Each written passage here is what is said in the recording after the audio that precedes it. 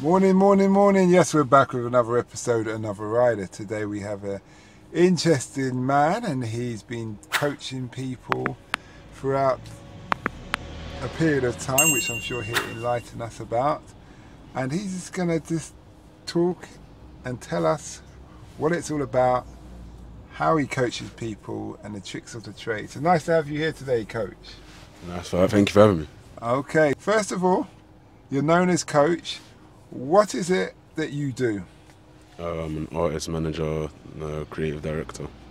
And creative director. Yeah. And what's a typical day like for you? Meetings, phone calls, negotiations, studio, working. Is it any particular genre of music? No, I don't stick to one genre. Good music is good music, and good talent is good talent. I don't think on it. Can you share with us any artists that you've been working with?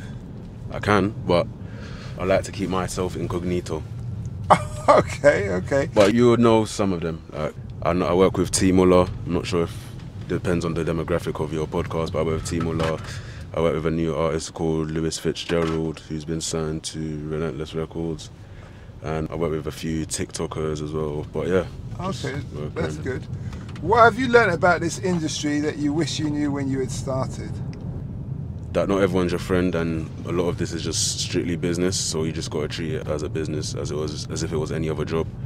And yeah, just take everything with a pinch of salt. Okay. And what would you change if you could start again? Nothing really, just add those two things that I've learned along the way and just have it in my head from the beginning. Mm-hmm. So in the case of that, where you say not everybody's your friend and you're negotiating, how would the skills that you use be different? Say that again, sir? In the case of the fact that when you're negotiating, yeah, for better artists or however you do it, yeah, how would you have changed? How you implemented that? What would be different? I'll just know how to move with the negotiations and know how and understand how the people at the top work and understand their brains and try to pick their brains before they can think they can pick mine. And another thing as well that I've learned is that a lot of the older heads in the industry take advantage of the younger heads in the industry, or feel like they don't know what they're doing or because of their age. But a lot of the younger guys are actually doing a lot better than the older guys right now. But yeah, you just gotta just know what you're doing and believe in yourself, otherwise no one else is gonna believe in you. Is that because music's a young person's game, really? Not really, I just feel like the game's changed from how it was 20 years ago to how it is now, do you know what I mean? So. Okay, and how has it changed? Because you look quite young. Yeah, I feel like, first of all, it's changed in terms of the way people listen to music. Like, no one really goes out to buy CDs no more, or, how do you say, like, there wasn't streaming services such as Spotify and Apple Music and all those other things in those days, but now there is, and there's different ways for people to chart, different ways for people to blow up and whatnot. Back in the day, it was just like hardcore sales and physical sales and whatnot. It's not like that no more. So when you coach, your name's Coach, yeah. When you're mentoring these up-and-coming artists, what's the kind of speech that you give them at the start? I don't really give them a speech. I just know if you're serious or not. I don't really like working with people that are just in it for the money or like that, because the main thing for me is the passion. If you've got passion and I believe in your talent, then we can work. I don't really people just show me from the beginning how they are and what they're about before me even having to, do you know what I mean, get into conversation with you or give you a speech or whatever, do you know what I mean? So I just work with people that are on the same wavelength as me, so a speech isn't needed. So what are the key things that you're actually looking for when you're talking to someone who says, I want to be a star, You just got to be different. That's the main thing. I feel like people look at something and feel, okay, I'm just going to do exactly this and then I can get exactly where they are. It doesn't work like that. I feel you've just got to find your niche, find what your unique selling point is and just run with it. And just believe in yourself, because like I said earlier, if you don't believe in yourself, no one else will. If I believe you, or like if I believe in your talent, I can't believe in it more than you do you know what I mean? Because I'm not the one that's in the studio that's going to be writing the songs or do you know what I mean? So I feel like you just need to believe in yourself 100% before anyone else can believe in you. That's good. What does the future hold for you? Gotta wait and see. If you search my name in 5 years, and you'll see where I am. how long have you been in this business, and where do you want it to go for you?